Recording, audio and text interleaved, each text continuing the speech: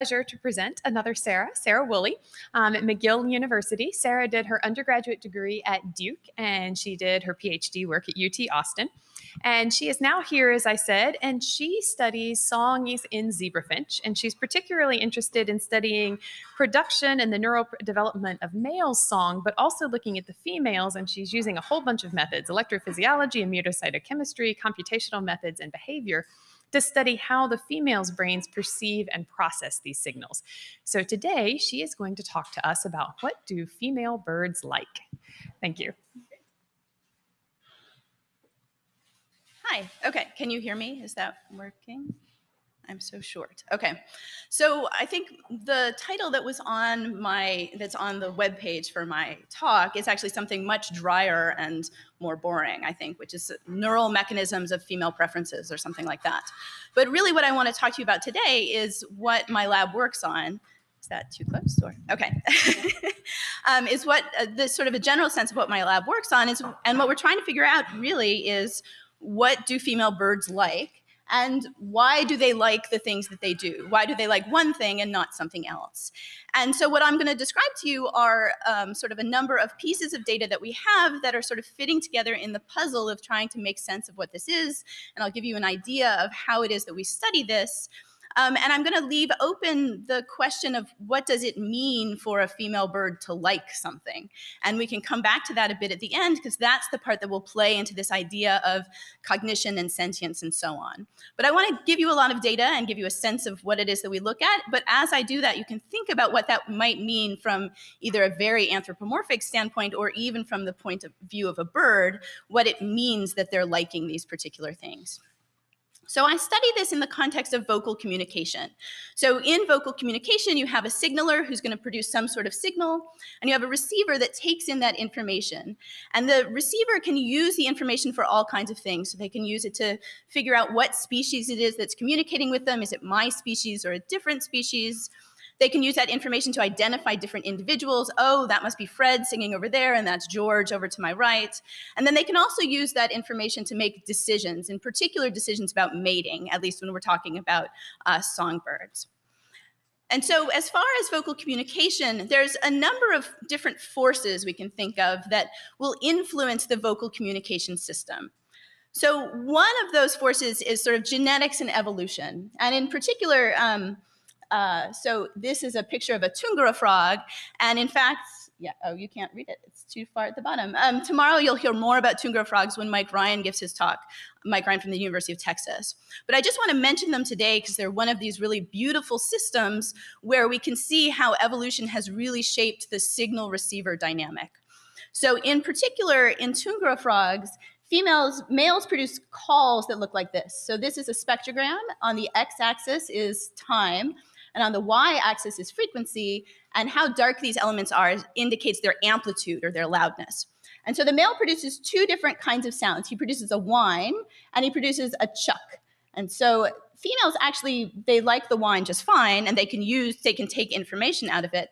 But they really like this chuck. They like this low-frequency adornment that the male sticks on the end.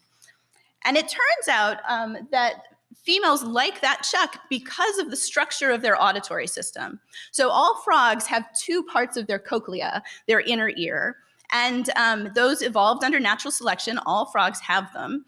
But it turns out that this chuck stimulates a particular part of one of those sections of the inner ear. And so females like chucks just because chucks are really stimulating their auditory system. And so it looks like male vocalizations have exploited a sort of sensory bias that's structurally there in the ear. It's not that females learn to like chucks or that they have to develop in order to like them. It's just the way that their ear is put together, it makes them like the chuck because it really stimulates that part of their ear.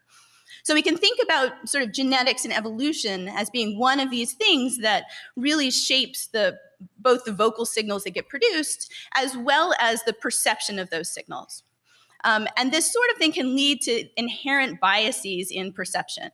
So we humans have these inherent biases too. So if you think about the sound of fingernails scraping on a chalkboard, it turns out that this is universally disliked. And in fact, you don't have to have heard this sound before to dislike it when you hear it. You don't even have to have interacted with a chalkboard, because these days many people have not, because we have whiteboards. But when you hear that sound, everyone in the room will hate it. I'm not going to play the sound because that would be bad for all of us. But this is one of those inherent biases that just seems to be there as a consequence of the way the structure of your auditory system gets put together. So as humans, I think a lot of this work on sort of genes and evolution is inherently remarkable. But as humans, one of the things that I find most interesting is not the inherent bias that's there, but the plasticity that we can show. And language is a great example of that.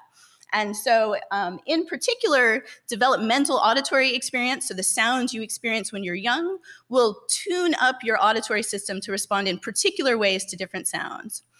And then additionally, we know that even as adults, we can still be plastic. So there's a lot of sort of adult social and auditory experience that you can have that will let your brain and your behavior change in different situations. And so I'll be focusing more on these latter two for the rest of the talk. So in particular, thinking about how production and perception of vocalizations gets shaped by what you experience in development, and then also thinking about adult plasticity. So we know as adults that you're not as plastic as you used to be. You can't sort of just sit in the middle of the room like a sponge and take in information and memorize it and remember it and use it to sort of shape your brain and your behavior. But we can still show some plasticity. And it seems that our adult plasticity depends on how we experience different sounds. So we'll talk a bit about sort of both of these two for the rest of the talk. All right, and I'll start with talking a bit about this sort of developmental shaping of your auditory experience. And again, as with the other talks, feel free to cut me off at any point if you have any questions. All right, so language, if we're thinking about humans, language dramatically shapes our auditory perception. So learning to speak is what we call a sensory motor task. What you have to do is you take in those sounds and you memorize them. So you need to hear sounds to learn language. And then you go through a period of motor practice where you produce a lot of sort of babbling noises and you try to match those to the template that you've memorized so that eventually you can refine those sounds and produce words. And so, let's go forward here for a second. So here's an example of some early babbling. Oh, yeah? Yeah. What are you talking about? Yes, honey. Yes, honey. Yes, honey.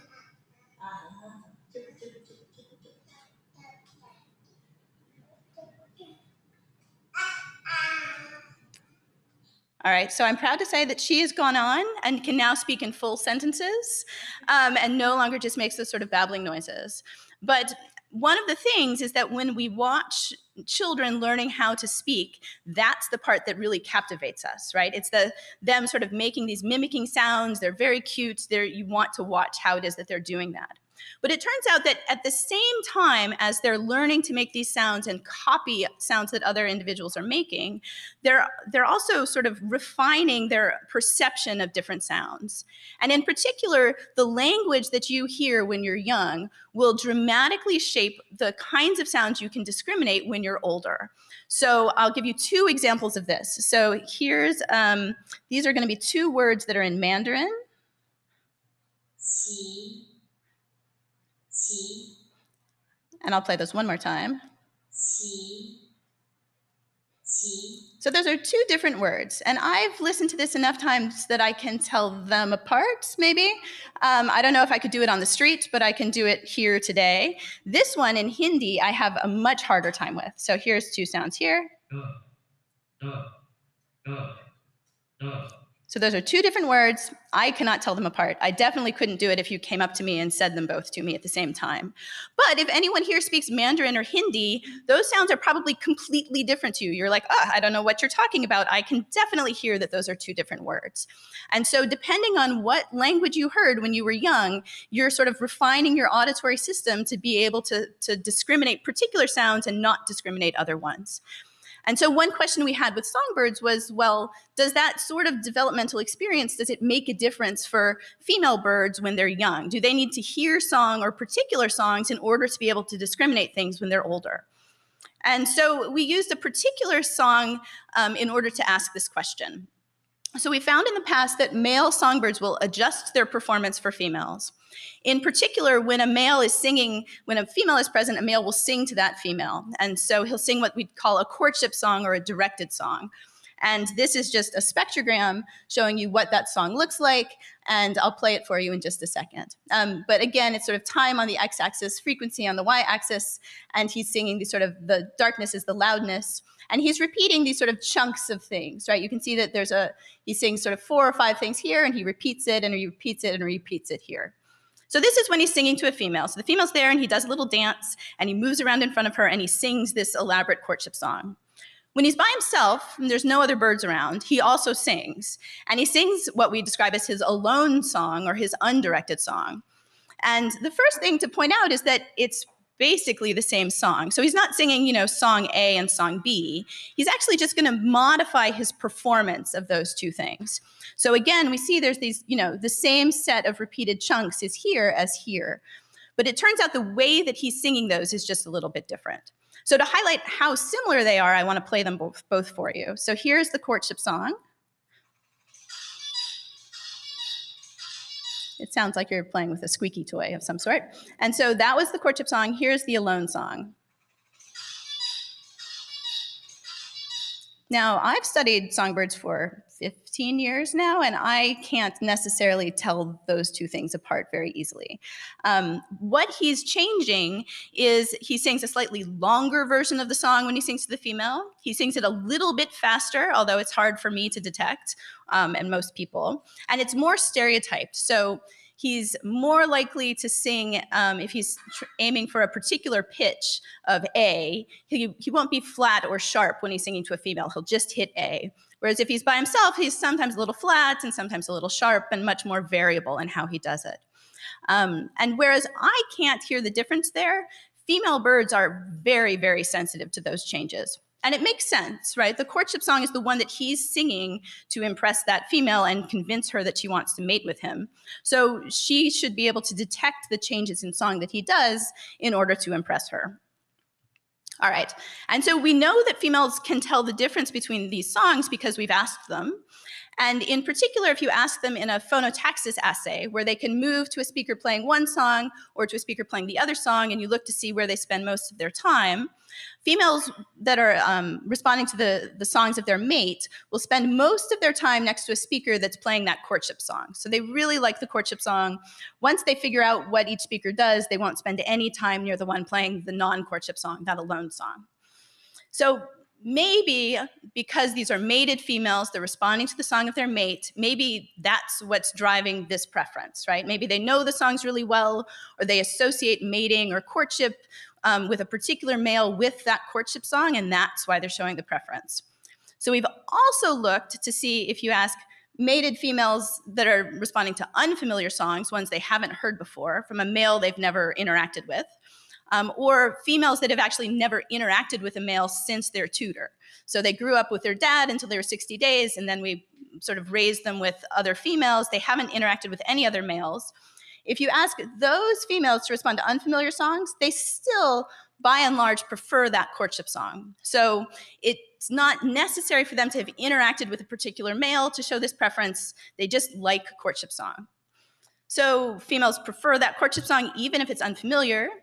Certainly experience helps, right? The mated females do a little bit better on this. They're a little bit stronger in their preference, but for the most part, it's still there regardless of the experience. So what we wanted to know is, well, do females need any auditory experience, any experience with song to show this preference, right? Is this one of those inherent biases? Maybe it's something about the structure of the inner ear or something else that just leads to this preference for the courtship song. So to investigate that, what we did was we altered the developmental experience of a number of female songbirds, or zebra finches in this case. So during development, we either had females that were reared with both of their parents. So here's the little, the offspring here in the nest.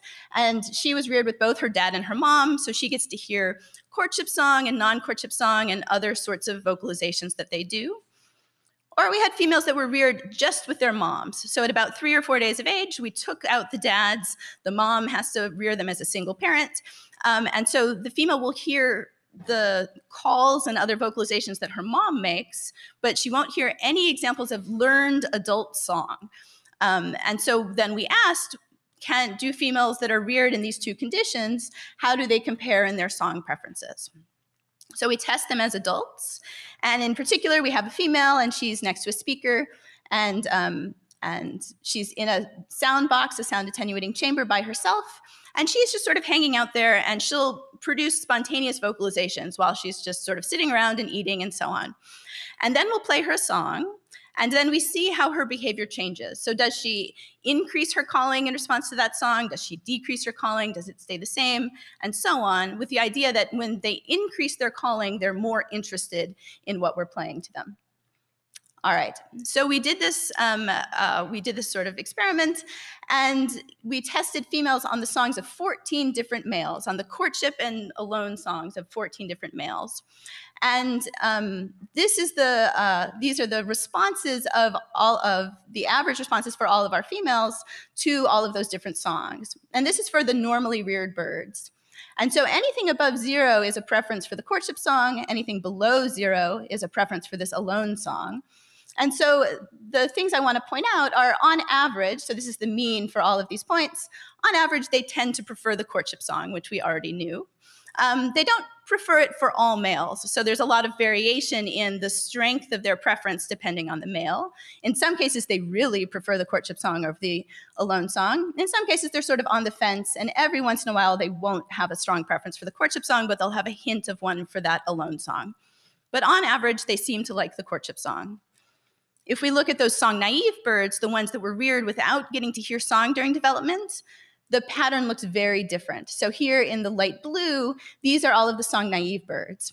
On average, they don't show that preference for the courtship song, and that's because they show sort of, sometimes they agree with what the normal birds do, but in lots of cases, they show very different responses to those same songs. So it seems as though having that early auditory exposure, that early exposure to song, is really important for birds to be able to show this species-typical preference for the courtship song. All right. So the next thing we wanted to know was, are there parts of the brain that seem to contribute to this preference for the courtship song? So what we did was we took our normally reared birds, and we played them either the courtship song or the alone song, and we did the same thing with our song-naive birds. And then we assayed their brains to look at the expression of two different proteins. So one of them is an immediate early gene. These are proteins that are activity dependent. So when you have a change in the firing patterns of neurons, you'll get increases in the expression of these proteins. So we can use these throughout the forebrain and the auditory cortex to get a sense of which neurons are responding to the stimuli that we play. And then we can also look at the identities of particular types of cells. So the other protein we look at is shown here in green. It's tyrosine hydroxylase, which is the rate-limiting enzyme in dopamine and norepinephrine production. So what this lets us do is to look for where we have red and green together. We can identify dopamine neurons or norepinephrine neurons that are responding to the particular stimuli. All right, so when we do that and we sort of look through the entirety of the brain trying to figure out how these different areas respond to song, we come upon two that show really interesting responses given the behavior that we know about. One of them is an auditory region. It's sort of a secondary auditory cortex, which in the bird brain is back here next to the cerebellum, or it's sort of the very caudal part of the brain. And so it's called NCM. And here's the response of normally reared birds in terms of the number of EGR1 cells. It's an immediate early gene in response to the alone song and the courtship song. And you can see that there's a much higher expression in this part of the auditory cortex in response to that courtship song versus the alone song. And this parallels the behavior that we see because those females have very strong preferences for courtship song. Our song-naive birds don't show that same pattern. So in fact, they don't show much of a difference in the NCM to these two stimuli. And again, this parallels the behavior because we don't see that consistent preference for courtship song in our song-naive birds. The other place that we saw this same sort of difference was in a neuromodulatory region, in particular in the ventral tegmental area, which is a dopamine-producing region. And so what we see is the same sort of thing. Here we have increased expression in these dopamine neurons for the courtship song and less expression for the alone song for our normally reared birds. And we don't see that same pattern in the song naive birds. In anything, if anything, we see the opposite sort of pattern in the song naive. So we now have these sort of two brain regions that seem to be showing activity that's related to the sorts of behavioral differences that we see in our birds. All right. So that's a snapshot of the kinds of studies that we do to try to understand how development can influence female preference. So what about adult plasticity? So we know that there's lots of plasticity in young animals, including young people. What about plasticity as adults? So we come to this from this idea, there's an old adage, which is, beauty is in the eye of the beholder. And this is from back around, I don't know, the 3rd century BC, I think. And I think its longevity speaks to how it resonates with humans. So from an academic perspective, we could think about things like music, and you could think about how there are some objectively great pieces of music, right? If you were to sort of poll a large population of people and ask them what they think of particular pieces of music, some of those pieces will pull up above the noise, where everyone will agree that this is a fantastic piece of music. And these days, with sort of digital music and using machine learning, lots of people are actually trying to figure out what makes a great pop song, right? So if you go through and you put in your song and you analyze it with different algorithms, you can try to pick out what features of that song make it so popular, make it objectively great, right? So we can come at this from this sort of dry and academic perspective. These are great songs. We can all agree these are great songs. But what that doesn't tell us is why it is that I myself personally might like something completely different and might even like something that is really not good. That I might have a range of musical tastes. Some of them are objectively good songs, and some of them, even I know they're not great songs, but I love them. Like they're irresistible to me. They're my favorite songs. And so how do we get that disconnect, right? Where does that come from? That sort of experience-dependent individual variation that you have. That's the sort of adult plasticity that I'm thinking about. So yeah, so what kinds of experiences lead to that individual variation in how you might assess different songs or pieces of music or other pieces of art, other stimuli, et cetera. And so what we wanted to know is, well, is that also true for songbirds? Does experience shape what they think about particular songs? Can you sort of provide them with songs that maybe you kind of know aren't so good because lots of females agree those aren't great songs, but if you give them the right experience, will they actually come to like that song instead? And so in order to sort of investigate this, we've done the following. So we've known for a long time that females prefer the songs of a mate. So if you have a female and you play her mate's courtship song or an unfamiliar courtship song, again in a sort of phonotaxis assay where she can move around, she will tell you that she really likes the mate's song. That's her preferred stimulus. She'll spend most of her time next to a speaker that's playing the song of her mate. But it turns out that you have to pick the right pairs in order to do this experiment. And I discovered this when I first got to McGill and needed to set up a bird colony to do all of my experiments. And so we set up a number of arranged marriages, I would call them, where we took two birds, we put them together and we'd see if they would mate. And sometimes they did, and they had kids, and we kept them along sort of breeding birds for our colony. And sometimes they didn't. And they would be in there for weeks or months. They would never have any kids. They would sit at the opposite ends of the cage.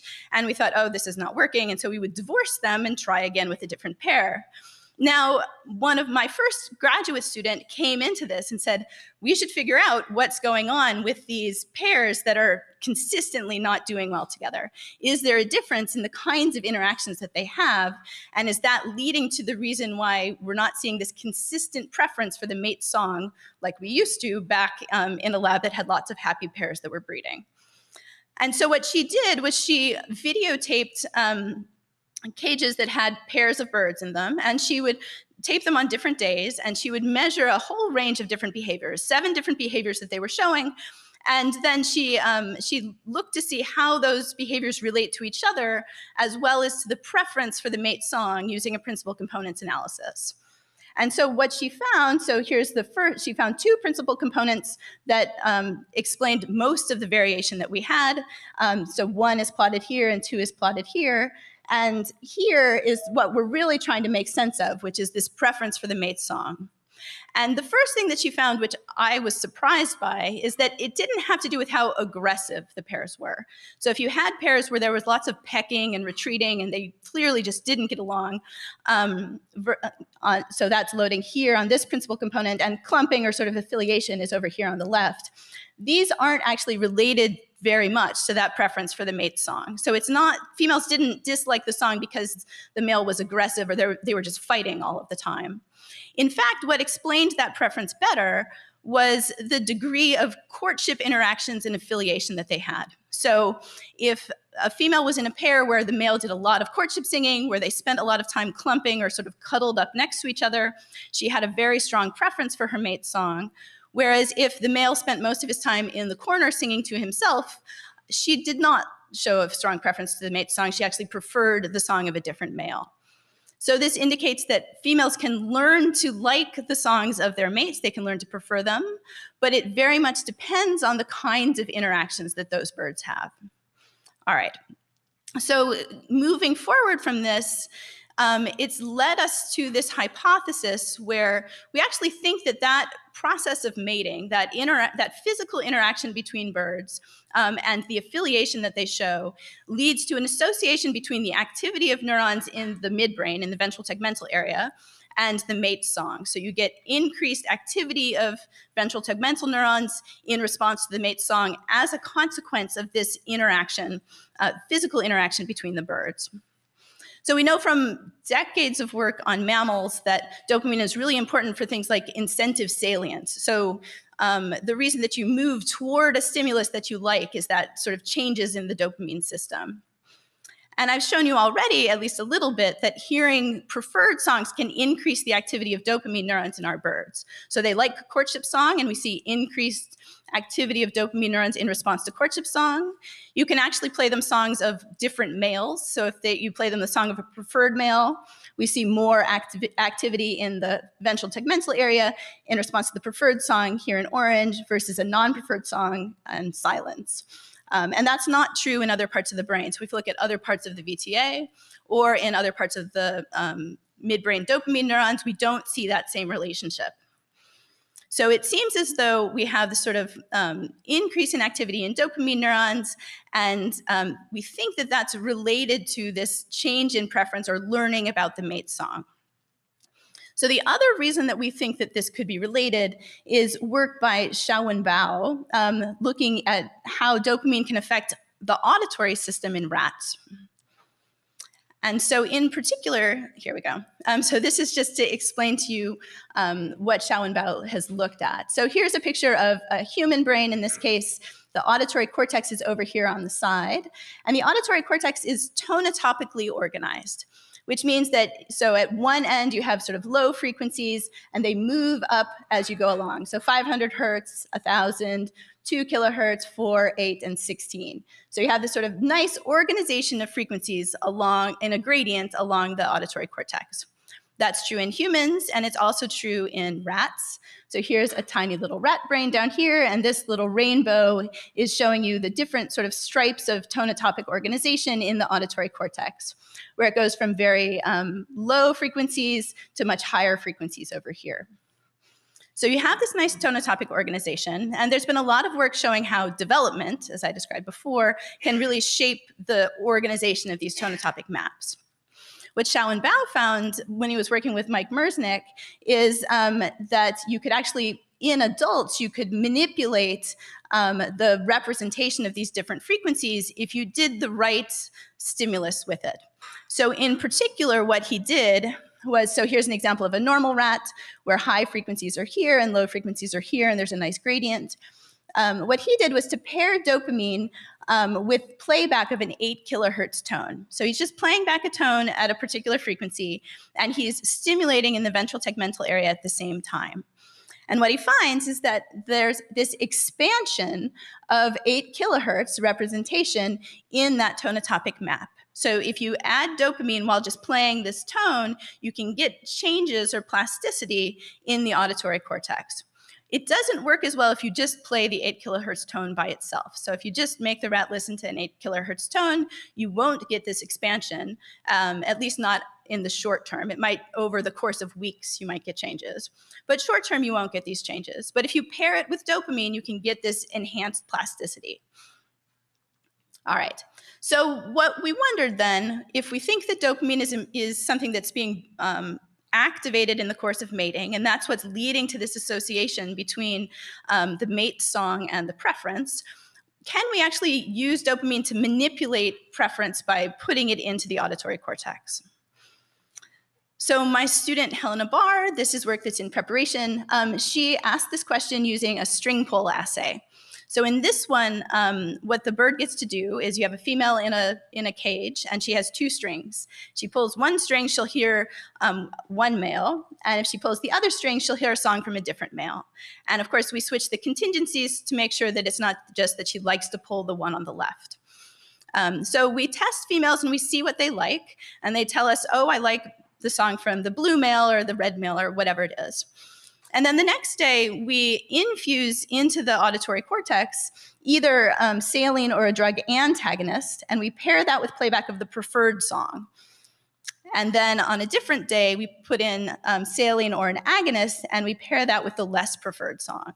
So the idea is that we're doing basically what Xiao Bao did, where he played a 8 kilohertz tone and added dopamine, you got expansion. What we're asking is, can we get females to like something different by pairing dopamine in the auditory cortex with playback of something they told us before they don't like? Does that make sense? All right. And so then on day 4, we test them again. This time there's no drugs on board. They're back in their cage and they're pulling their strings, and they tell us which thing they liked. And so the first thing that we find, so what's plotted here is the change in preference between that first test that they do and the last test. So anything that's at 0 means there's no change. If it's below the line, they actually prefer what they preferred originally, they actually like it even more. So they've moved deeper into their original preference. If it's above 0, it means that they've switched their preference. They now like the thing that they didn't like. So if we give them saline, we don't see much change. They sort of hover around 0. If anything, some of them sort of increase their preference for that preferred song. If we give them a general dopamine agonist into the auditory cortex, we can actually have females that will switch their preference. So they told us on day 1 that they like song A, and when we test them on day 4, they now like song B. And that seems to be specific to dopamine. So if we do it with norepinephrine, we actually don't get a change. So it's a specifically dopamine effect. It also seems to be specific to the dopamine D1 receptor. So we get really strong changes if we put in a D1 receptor agonist. We can drive preference for the less preferred song. And we can actually block preference for the preferred song with the antagonist. So we can diminish the preference for the preferred song if we put in the antagonist. All right, and that preference is actually reasonably long-lasting, so we can test them a week later and they still show this reversed preference, so that's what's shown here in green. And it seems to be time-dependent, so you have to actually do it within 15 minutes of the song playback. So if you play back the song and within 15 minutes you give them drug, they'll show a change in preference. That's what this accidental point was here. But if you give them drug 30 minutes or more after playback, you won't see the switch. So it's not just that dopamine is enabling plasticity generally, and that's what's leading to it. It's the combination of the two together. All right. So what I've mentioned so far is this idea of developmental auditory experience shaping perception and preference for vocalizations. And we think that social and mating experience, maybe acting through this dopamine system, can shape the perception and preferences for vocalizations as well. And so the last piece that I want to talk about is the interaction between these two, right? It's not just that you develop and then you have no more experiences after that. Usually you go through development, you tune up an auditory system, and then you have additional experiences that come through. And so how do those things interact? How does your early developmental experience shape how plastic you are as an adult? And yeah, so it's that question there. And so this work is ongoing work by my current student, Erin Wall. And her setup is the following. So she takes a sound box, that's this blue square, and she puts in a male and a female bird in a cage. And like the previous studies, these birds can physically interact. The female will hear that male's song, and they can pair bond. And so these are our mated birds, and that male will sing. In the same sound box, so the same sound attenuating chamber, we also put two other female birds. These are housed together in a different cage, but they're housed together with each other. And these are unmated birds because there's no males here. And we put an opaque barrier between them. So the idea is that the females in this second box, they can hear the sounds, the songs that male is producing, and they can interact with each other. So they can still be kind of social, but they don't get to interact with the male physically, and they don't get to see him. And so the question is just being familiar with a song, is that enough to give you a preference for something, or do you really need that physical and visual interaction for it to work? And we also do this in both of our normally reared birds as well as in the song-naive birds to give us a sense of, so does developmental experience influence the way that these interactions go? All right. So the first thing that we did was just to look at those same pair bonding behaviors that Hannah Schublum had looked at for the previous principal components analysis. And so we looked at courtship song, and we get the following data for here. So what this is a plot of is week 0 is when we first put the birds together. So they've never met before. We put them into the cage, and we film them for 2 hours and see what happens. And so this is telling you the percent of their active time that they spent doing each of the behaviors that I'll tell you about. And then in black are our normally reared birds, and in blue are our song-naive birds. And so there's 2 things I want you to take from this plot. One of them is that the black and the blue symbols are really close together. So the song-naive birds and those mated females are doing very similar things. They're receiving similar amounts of courtship song, for example, across time. And then in addition, we see that there's changes in particular behaviors over time, and that's not surprising. As you move through different stages of this pair bonding, we'll see changes in the amounts of different behaviors. So initially in week 0, there's lots and lots and lots of courtship going on as the male is following the female around the cage and singing to her. By week 1, there's much less of that, and it's also still low in week 2. We also looked at clumping, which is when the 2 birds cuddle together either on the perch or in the food dish or in the nest. Here's an adorable pair right there. And so we see that, again, the overall pattern is similar for the 2 developmental conditions. Maybe it's a little bit higher here for the song-naive birds. And clumping seems to increase in week 2. So there's a lot of courtship that goes on early on. And once that courtship is completed, then we see a lot more sort of cuddling together of the birds. And then finally, we can look at nest building. So this is one where after they've established this pair bond, both of the birds will go off to build the nest together. And we see increases in nest building over the course of time. And it doesn't seem to differ between those normally reared birds and the song-naive birds. So for the most part, we don't see much effect of development or developmental auditory experience on these different behaviors. And then the last thing we looked at just to make sure was how much sort of pecking and bill fencing and fighting we had. And generally that was low for all of the groups, and it was the same for both the normally reared and the song-naive.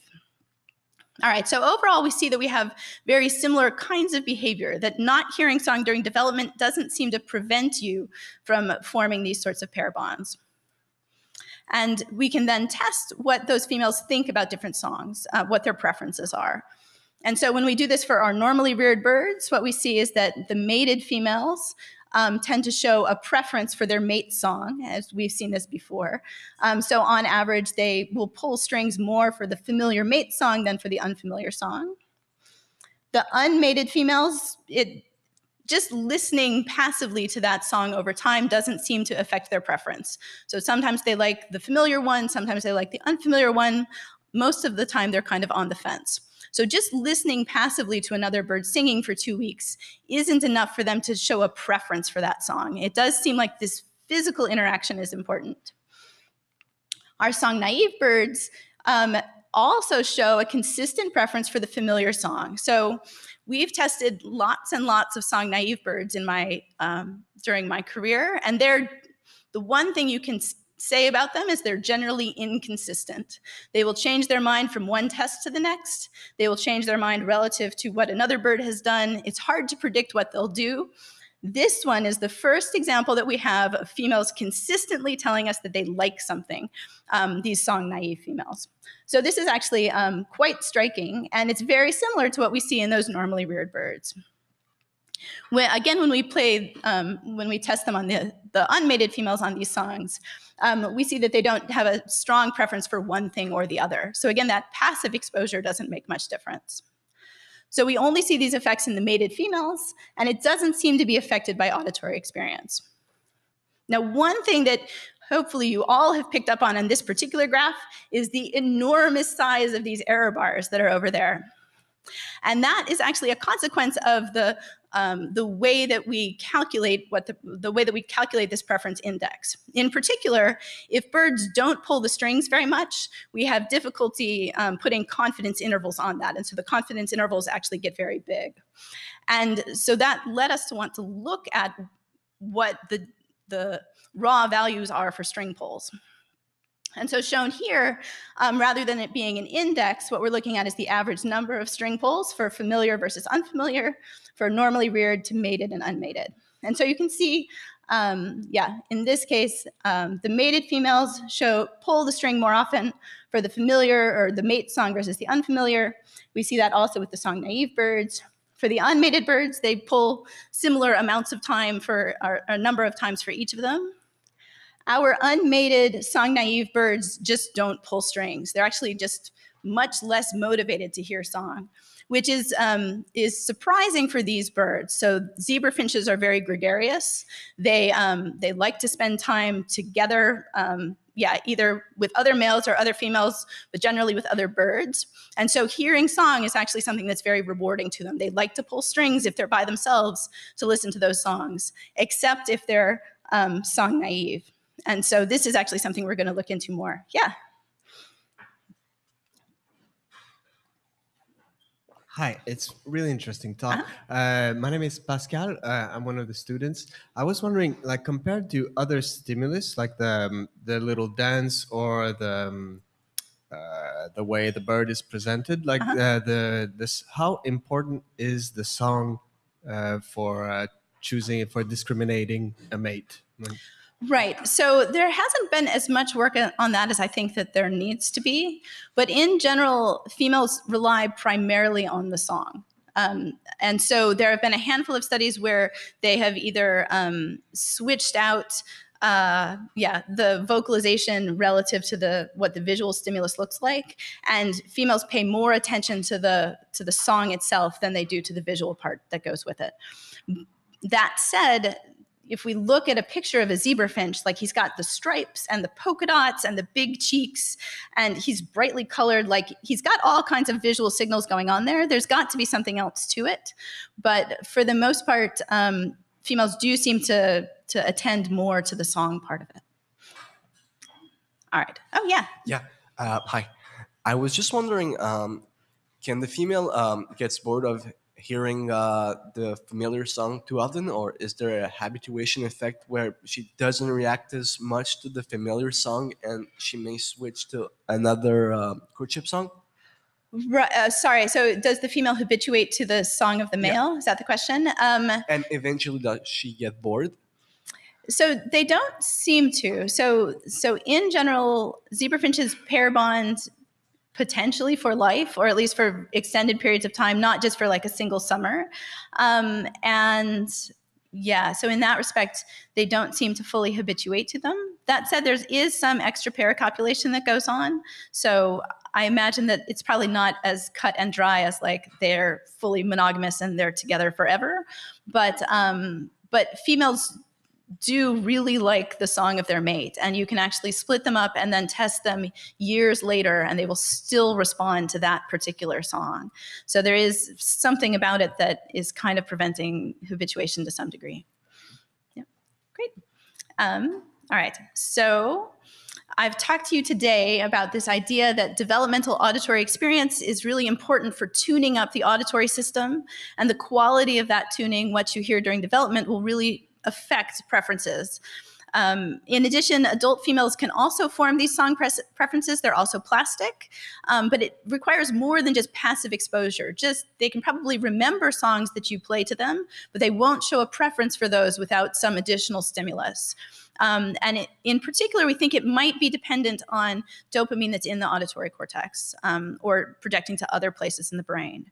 And then finally, our song-naive birds can learn to respond to their mate's song just as normally reared females do. And the context in social interactions may matter more to them than the song features. So one thing to pull together is that I told you at the beginning, those song-naive females don't really care about courtship versus non-courtship song, but courtship and non-courtship song are really important for establishing that pair bond that courtship song is. And so it might be just experiencing courtship song in the context of courtship is enough for females to show that preference if they're song-naive. All right. And so I've talked a bit, you'll hear more in other talks, I think, about the idea of the sort of inherent biases in perception. But I've talked a lot about sort of, how development and adult plasticity can really shape how you respond to sounds.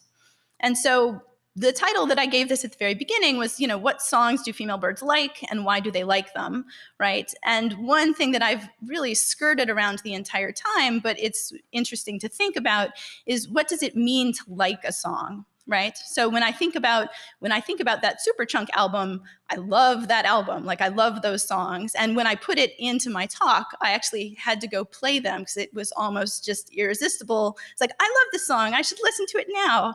And it's like that sort of Odysseus and the Siren song, right? Like, you just can't avoid the incentive salience, the movement towards a particular stimulus.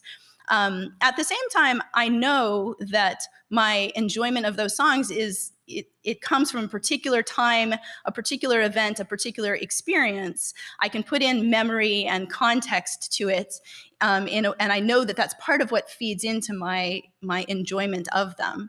And one thing we don't know is, the degree to which these other systems are also influencing female songbirds and their responses to song. So things like the hippocampus or other parts of the cortex, the auditory cortex, the prefrontal cortex, other cortical areas are all shaping the way that we perceive those sounds. We don't really have a good sense of the degree to which that's true for females.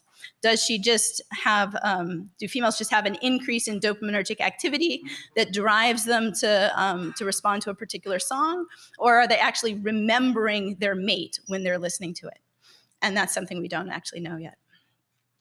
But good to think about. All right, so I want to thank the members of my lab and John Sakata's lab. These three ladies in the back were ones that contributed most to what I've talked about: Helena Barr, Nancy Chen, and Erin Wall. And our birds and funding agencies. Thank you.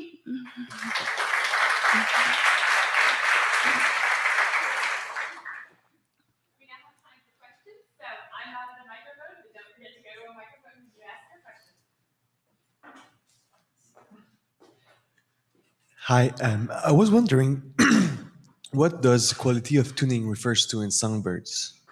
What does the quality of tuning refer to? So one thing that we don't know, so neurons in the auditory cortex have responses to particular spectrotemporal features, right? So those neurons initially might respond to a broad range of things, and then as they get tuned, they'll respond to particular frequencies in particular timescales. And what we don't know is whether you actually need to experience particular spectrotemporal combinations in order for those neurons to have the proper tuning, to be responsive to not all frequencies, but to a particular combination of frequencies. Great, thank you. And I was also wondering, how did you evaluate the quality of interaction between birds? Was it by filming them? We did. So we filmed them, and we basically just counted the number of different events. So how many times did the male sing courtship song? How many times were they clumped together? How long were they clumped together? How many instances of pecking were there? That sort of thing. Great, thank you. Yep. Yeah. Hi, my name is Simon. All right, so my question is related to the very beginning of the presentation, actually. At the beginning, you said that female-directed songs by males are faster, longer, and stereotyped. And when you say stereotype, does that mean that males have some sort of baseline song across the species that is like a musical trend, let's say? So by stereotyped, each male sings its slightly different song. So males learn their songs from their tutor, and then they produce sort of their own version of that, which will be almost exactly the same, but not quite. And when he sings by himself, the way that he sings that will have more variation in pitch across renditions. So when he sings it through the first time, he might hit A, and the second time he might hit A flat, and the third time it might be A sharp, and so on for a particular part of that song. There's also more entropy within syllables when he sings by himself. So the noisiness of particular syllables is higher when he's singing alone. Does that help? Yeah, so it's always pretty similar. Is there some sort of evolution through time, through the generations of the song itself in a species? Some sort of, yes. Not say cultural, maybe there's So there differences between groups. is cultural evolution. I'm trying to remember the details of those studies. So what's been interesting in zebra finches is there are some studies where if you initially train them with, I can't remember what they used as the first stimulus, but if you train them initially and then you let that propagate through generations, if you train them with something very different from zebrafinch song or with isolate song or something like that, so an unlearned version of song, they'll eventually progress back to producing what's sort of a normal looking zebrafinch song. So there is that sort of cultural progression that seems to happen. Okay, thanks. Yep. Hello. Are males having different versions of their song for different females? That is a great question, and we don't really know. So we've, to the degree that our analyses pull it out, it doesn't seem like they are. But one of the challenges in analyzing song is that we tend to analyze the things that we can see, right? And so, so for the most part, it doesn't seem like he's singing different versions for different females, but we're trying to come up with better analytics to really ask that question. So is his song to his mate different from the song that he might sing to an extra pair female or something like that? It's a great question, but we don't really know. Okay. The other question is, how do you get the bird to pull on a string? They actually do it. They do it naturally. So we give them. They like to build their nests out of material that's kind of string-like. So they'll either make strings of paper, or they'll actually go out and search for grass or other things that are sort of long and string-shaped. And so we use the nesting material that we provide them in the lab. We use that as the strings, and they gravitate towards it and pull it almost immediately. And they quickly figure out that if you pull it, it makes a sound, because the song itself is very rewarding to them too. Thank you. Yep. Hi. Hello. So do the females ever have extra pair copulations? And if they do they look for males who have songs that are like their mates or different from their mates? That is a great question. So people always ask whether they look for songs that are similar to their tutor, but nobody ever asks whether they're similar to their mates. And so I don't know. It's a great question. Yeah. Hi, I'm Michel Mercier. So earlier on, you, I might have missed something, so you could help clarify this so I understand better. So based on one of your students' ideas, you found a correlation between the types of interactions that those arranged marriage birds were having and the preference of the females for the song. Right. For the male. So you were basically saying that, for example, if you had this graph with different things that correlated or didn't. Yeah. But what I didn't understand was how you inferred the correlation, the causality, basically, because it seems to me as if they don't get along, they won't interact. And so how do you say that one causes the other. No, it's true. And so we don't actually know the causality for that. Okay. So it's the case that in general we have different pairs that showed different kinds of behaviors. And what we were trying to figure out was if we looked at all of them and we said, so, given how much directed singing you do and how much clumping you do and how much pecking you do, how does that relate to what the preference is, right? But we can't say for sure whether when we put them together, the female was like, oh, that's a terrible song. I know I don't like you. And that was it, right? And so when we videotaped them 2 weeks later, they had known immediately that they didn't like each other. And so that's why those things didn't go together. Or if it was the case that we put them together and the male decided that he didn't like her and that's why he's singing by himself. We don't know what about their dynamic led to that difference. But we do know that in the pairs where the female strongly prefers her mate, we tended to see more courtship interactions, more clumping, and less undirected singing. And it didn't seem to vary too much depending on whether they were pecking at each other the whole time. Okay. Should I understand from this that at that point in the studies, you were mostly trying to get good pairs? So Right. that was the whole purpose of this, the main purpose of those analysis. Right. Oh, okay.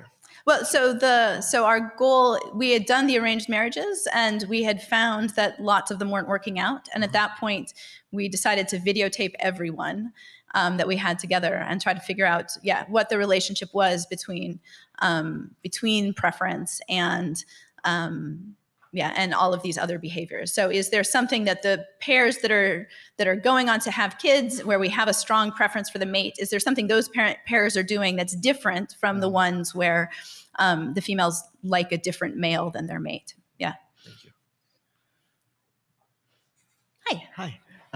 I was wondering if the birds like communicated with each other besides for mating. So do they have different songs to signal different things with each other? So our birds do. So they have these learned songs that the males learn from their tutor when they're young.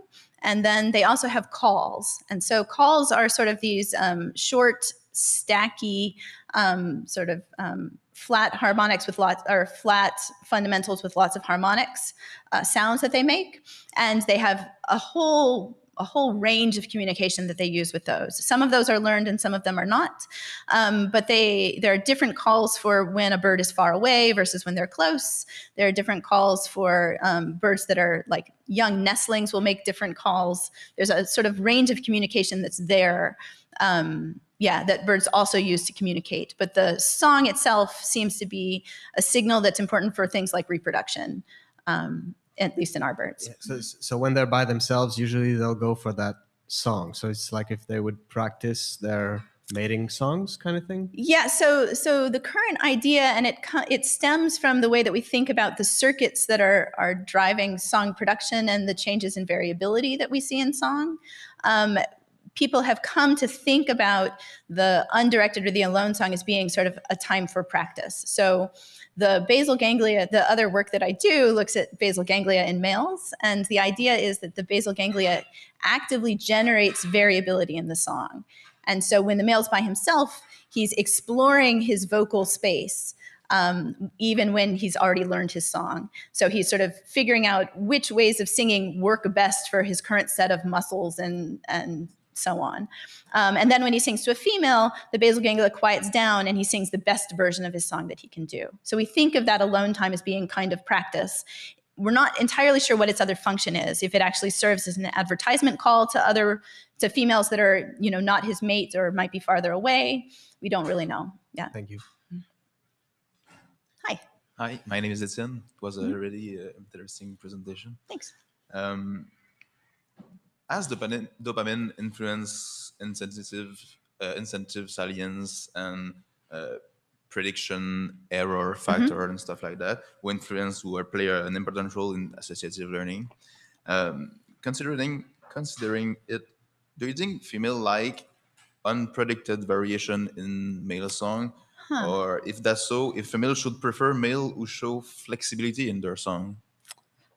Right.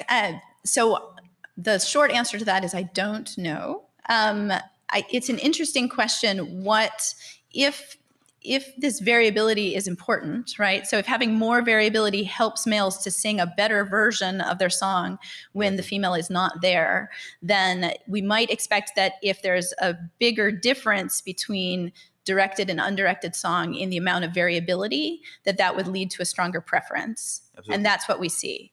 So it's the case that if males are, but it seems to be more a consequence of how variable the courtship song is. I'm not sure if I'm explaining this very well. Yeah. So female preferences are stronger when there's a bigger difference in variability, but it seems to be less concerned with how variable the undirected song is and more concerned with how variable the directed song is, the courtship song. But within directed song, if there is unpredicted change or flexibility, it should increase the salience of this song and raise the preference of the female for this male. I think it could. I think in this particular case, the females seem to show a preference, a bias towards the greater stereotypy. So if males are really stereotyped, that seems to be something that they like. Although it is an inverted U. So if it's too variable, they don't like it. If it's too stereotyped, it turns out they also don't like that because it seems unnatural. And so there's some place right in the middle where it's got enough variability to be realistic, but not too much variability. And that's where their preferences seem to sit. We've got a bunch of experiments where we're titrating how variable the songs are and trying to get a sense of where females sit on that. But having some variability does seem to be important. Nice, thank you. Yeah. Hi, my name is Frederick. I don't know if your colleague answered that question earlier this week, but I wonder what happens when a young bird doesn't have a tutor to teach him the song, and in a possible space where there is many different grown possible tutors. Do the young males tend to show a preference for a type of song they'll choose to imitate? So if a young male doesn't have any song at all, he produces a very aberrant version of song that normal females won't like. So the syllables tend to be long and kind of warbly and so on. So it looks very different from an actual learned song. If a male doesn't have a tutor but can sample from other males that are around him, he'll learn something. And it seems that males actually choose songs from tutors that are from males that interact with them more. So if the tutor feeds the juvenile, for example, the juvenile is more likely to learn that song than if he is just kind of passively listening to a bunch of songs that are happening around him. Does that answer your question? Yeah, thank you. Yep. Hi, my name is Mireille Goulet. Since the appearance of males is mostly driven by female preferences, have we looked into how the appearance of the male impacts the choice in songs? People have looked at it a bit. So there's a lot of work looking at how just visual cues by themselves influence female preference. There's a whole set of studies where it turned out that the color of the leg bands that researchers had put on the legs to identify different individuals dramatically influenced female preferences. They didn't like, I think it's green. They didn't like males that had green bands. And so independent of any of the other plumage that males had. So there's been a lot of focus trying to figure out visual cues independently and song cues independently. And I think part of that is because both of those things are so complex and multimodal that until we really are multifaceted, that until we get a really good sense of like, what is it about the song that they're paying attention to, it becomes hard to manipulate them both simultaneously. But the hope is that at some point we will, get a better sense of how those two things interact. Thank you. Yep. Hi, I'm Elizabeth. I want to know if you have any knowledge of what could, in the normal environment of a songbird, create dopamine. Like visual cues could create dopamine. It seems there is a link between learned preferences and the production of dopamine, which would explain how could this happen in nature? What other cues could give this dopamine injection so that preference could be developed in the natural world in the interaction with other sensory systems? Right. So I think there's all kinds of things in the natural world that could stimulate dopamine responses, right? And we have no sense of, it goes back to this, we really don't have a good idea of what of those many visual cues males are signaling, which of those are actually strongly important for preference. There's lots of focus on carotenoids and how orange different colors are. But it would be great to know, how those signals influence dopamine activity and dopamine release. The male does this little dance. We call it a dance. That seems a little elaborate for what he does, but he'll basically sort of like hop back and forth. He'll change the shape of the feathers on his head and he'll fluff out his body a bit. He'll wipe his beak on the substrate or on his perch. And so he'll do that as he's sort of moving around the female. And all of those are visual cues that she can take in. And we have no idea whether any of those are stimulating the dopamine system or not, but it seems very possible that they could. We know for sure that song definitely does seem to stimulate it. Even if it's unpreferred, we still get a sort of a bit of increase in the activity of those neurons. And then we get even more depending on how much the female likes it. And that's sort of dependent on experience and just sort of dependent on whatever biases she might have going in. Yep. Hi, great talk. I just had a question that you mentioned experience shapes preference, that those birds raised only by their mom shows a less of a preference. Yeah, I was just curious, is it a true preference, or is it that they're just worse at tell the difference between a lone song and a truly courtship song? So I think that's part of it. I think very much that that developmental experience of hearing song does shape how neurons in the primary and secondary auditory cortex are responding to these very fast spectral temporal changes in sound. And so it does seem as though that early experience is important for setting up the auditory system. What's interesting is that our song-naive birds, they still show preferences for things, they're just less consistent.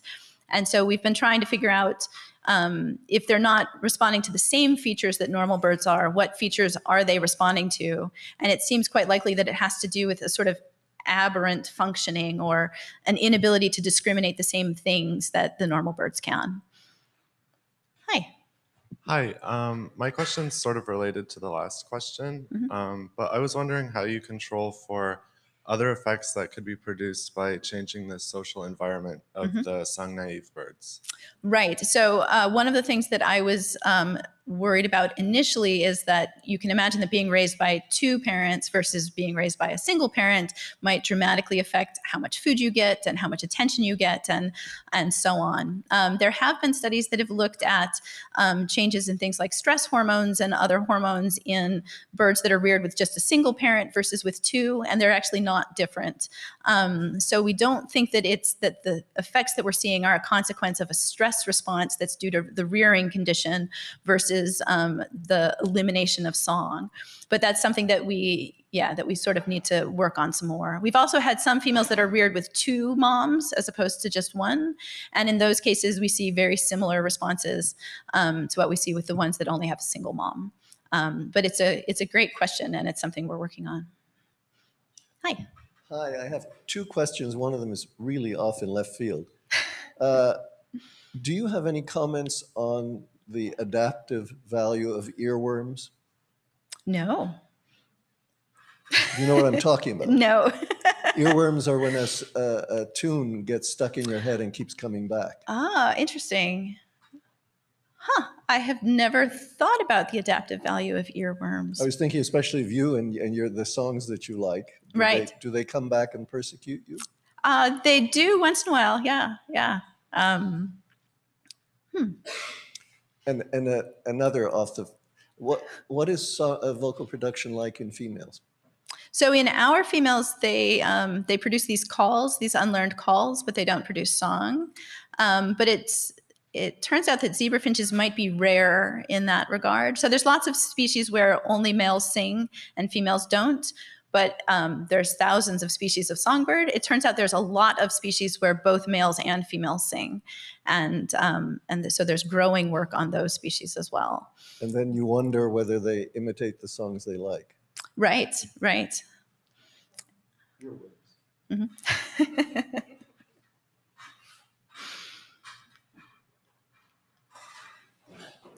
Anything else? Yep. So with Alex's talk yesterday, someone asked the question, what is it that justifies killing the voles in order to study their brains? And I thought that was a reasonable and fair question, and it arises here too, doesn't it? What do you think justifies killing the birds in order to study their brains? So I think that there's a lot as far as, it's a tough question. I think there's a lot as far as understanding how this sort of plasticity and how the brain works in a communication setting that birds can tell us something about, but very few other species can.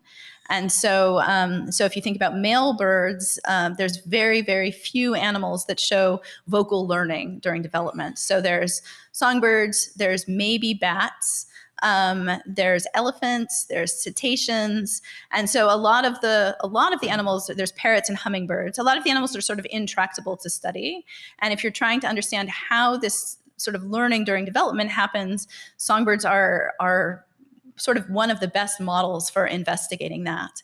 And it's important for communication, and language are so critical for humans, and there's a range of diseases, and having deficits in communication can be hugely detrimental for the ability of people to interact with each other. So understanding how that plasticity works is actually quite important.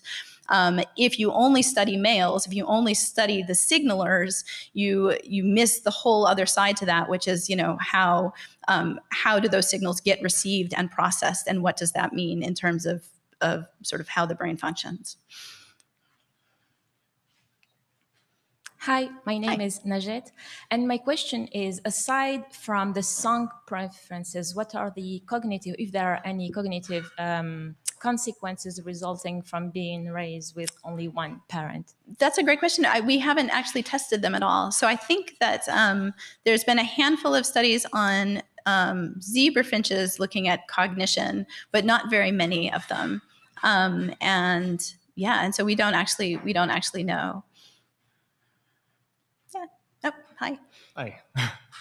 Sarah, my question is actually kind of similar to that last one. I'm thinking about the rearing environments that you used, and zebra finches are pretty biparental, and dads do a lot of parental care, right? Yep. And so I'm wondering to what extent the variation in the care that the chicks received led to some of the preferences. So not so much the not hearing the song, which obviously was also absent, but just the quality of the care environment, because we know that that can have profound effects in all animals, humans, voles, and almost certainly zebra finches. Right. So, yeah. Right. And so we only have a handful of cases where we at least had two birds that were doing the rearing as opposed to just one. And in those instances, we don't see much difference between the two, but I don't know that we really have enough to say that that there's no effective care environment. The other way that we can do it, which we've done with a handful of birds and might be our best bet going forward, is we can use Bengalese finches, like two female Bengalese finches, to because they get along really well and like to do biparental care simultaneously. So we could sort of do that kind of thing as well. But it's something that's on our radar, is figuring out to what degree it's a deficit in the social rearing environment versus just that they're missing song. We also have a hint of a problem because we rear them in sound boxes versus in a colony setting. And so the question of they still hear lots of different sounds, but not nearly as much as if they were sort of out in the open, and what kinds of contributions those sounds make too. Yeah. You're back. Hi again. I have another question you may not have another answer to. But if the males are providing a lot of the parental care, are they doing any of the mate choice? And if so, might the females also be changing their calls to try and attract the males at the same time? That's interesting. So from my anecdotal experience, males seem to be focused a lot on plumage. So there are particular females that males will not court. It depends on the male, though. So some males like a female with particular plumage, and some males like a female with different plumage, and so on. And I think like Elizabeth Atkins Regan did a lot looking at that kind of mate choice in males in zebra finches, but it does seem to be very visual in many cases. We don't have a good sense of how female vocalizations influence males. So we do know that if you just play males' female calls, it doesn't increase their rate of singing. It also doesn't make them sing a courtship song. So they need the visual stimulus in order to switch into that courtship mode. And so it's not, vocalizations by themselves are not sufficient for that. But it's very possible that there's some combination of the female's behavior and her plumage that lead to males being interested in them versus, a different bird. And we do think that there's at least some mate choice going on the part of males, but maybe just not quite to the same degree that there is for females. Yeah. Thank you. Yep. Hi. Hi. Thank you very much. It was really interesting. My question is, well, in fact, I was wondering, because you take the birds and you make couples, but did you try to take couples that were mated like naturally? So you let the birds and then you see, oh, those two form a couple, so I'll take those two and make my experience.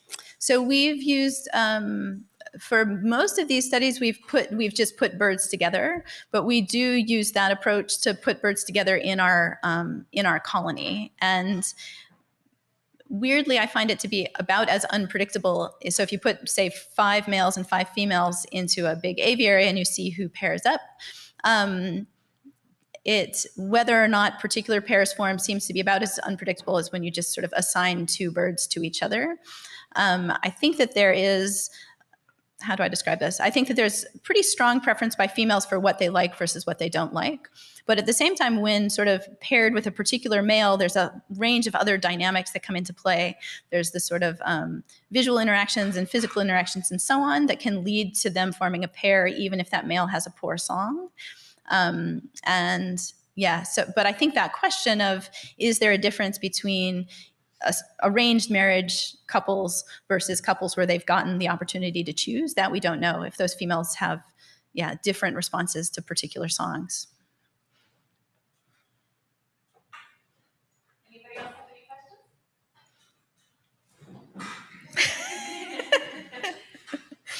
Maybe it's a silly technical question, but I was wondering, how did you control or habituate your bird for the string pulling preference? How do we train them?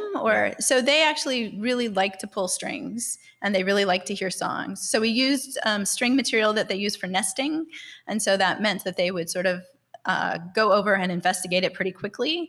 And the switches are light enough that as soon as they kind of tug on it a little bit, the song will play back. And they quickly were able to figure out that association. It was much easier. We've tried it with other things. We've tried it with hopping on perches or pecking at something. And the string pulls have actually worked the best for us in terms of quickly making that association. So you did the training with the male song? Because your first day was the preference test, and I would like to know if you control for the length of the training with the song of the male. Right. So we actually initially train them with calls at first, just so that they understand the sound string pull association. And then we usually train them on songs of a different male. So we'll get them trained up so they understand how the task works. And then for that dopamine experiment, we switch into, okay, here's 2 new songs. You've never heard these before. Tell me you know how it works. Tell me which one you like. Thank you. Yes.